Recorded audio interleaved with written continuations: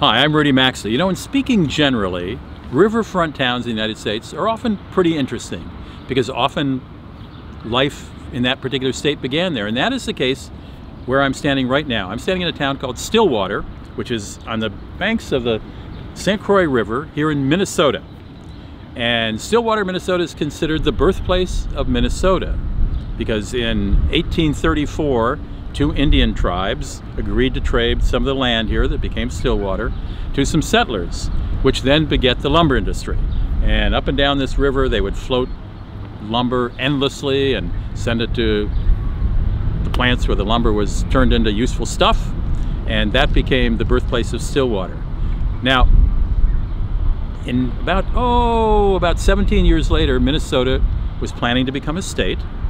And they decided to favor three of the main cities, Stillwater, Minneapolis, and St. Paul, each with something special. So to Minneapolis, they gave the University of Minnesota. They decided to establish that in Minneapolis.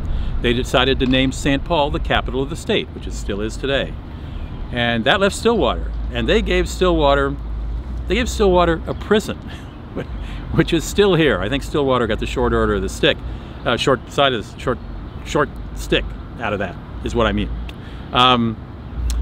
Any rate, this is still a charming town with turn of the century, 19th, 20th century buildings that have been turned into restaurants for tourists. Lots of tchotchke shops, as you'll find in almost any river town that's picturesque.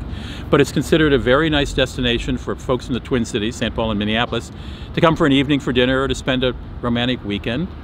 Jessica Lang and her husband Sam Shepard lived here.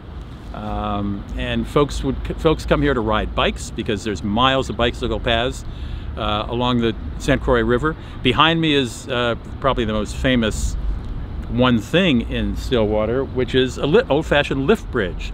Part of the bridge actually lifts up to let sailboats or these faux paddle wheel boats that tourists take up and down the river pass under the bridge. It opened in 1931, I think. And it served Minnesota and Wisconsin, which is on the other side of this river. It served a link to the two, but over the decades it fell into disrepair. And then in the last 10 or 15 years, they decided to really fix it up. So it looks like new, but it's obviously old.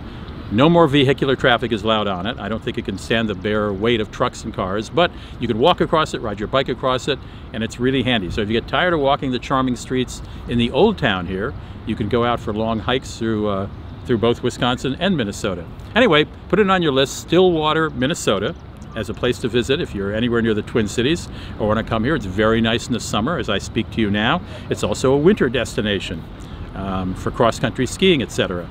I don't know if the St. Croix River freezes over. I live right on the Mississippi River and it never really freezes enough for ice skating or to try to cross by foot. St. Croix is equally wide, but I don't know if it's as deep. I don't know if it freezes over or not.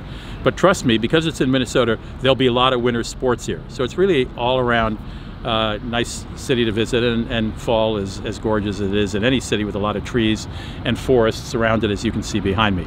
Stillwater, Minnesota, that's the report from here. Do drop in.